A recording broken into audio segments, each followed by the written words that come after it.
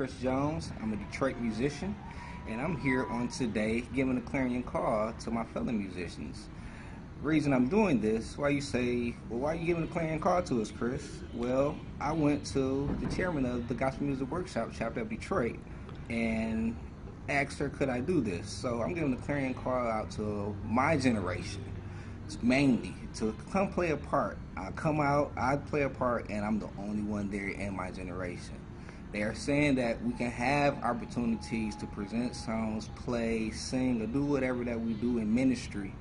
They give us an opportunity. So now is the time to come do it. Let's take advantage of this opportunity because we never know when we might have it again. And I feel in my spirit and in my heart that it's time for us to come to be together and bring Detroit back to the family and the gospel family that we had back in the 80s and the 90s, the 70s, way before my time, before I was even born.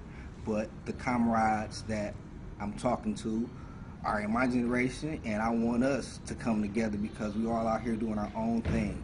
So come on out every second Friday of every month at Craig Memorial.